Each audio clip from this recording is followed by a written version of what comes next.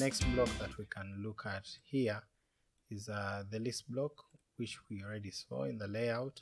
So I can have a couple of things here to list. Maybe these were items that I needed for a recipe, so I can just add them, and as I hit enter they automatically list themselves.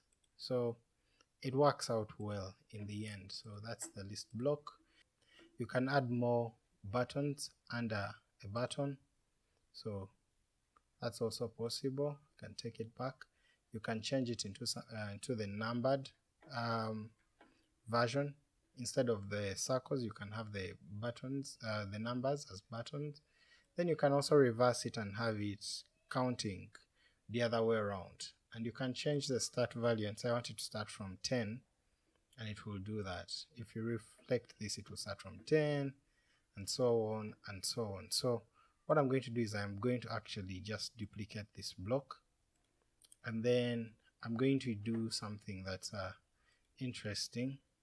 I'm going to add a column block here. I'm going to add 2 columns which are equal, and I'm going to get this, drag and drop it here into that block, and get this, drag and drop here.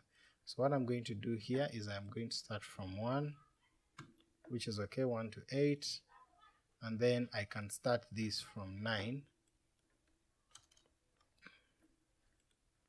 I can start this from 9, sorry, I can undo that, and then I'll start this from 9, and it will go all the way till 16. So it automatically calculates for me what I want to do. I can just blow this to full width.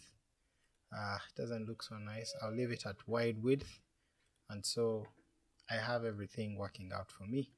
This is, now I'm combining 2 different blocks. I'm using the column block and I'm using the list block to do this out for me. And you can see at the bottom here our HTML structure is actually starting to come out.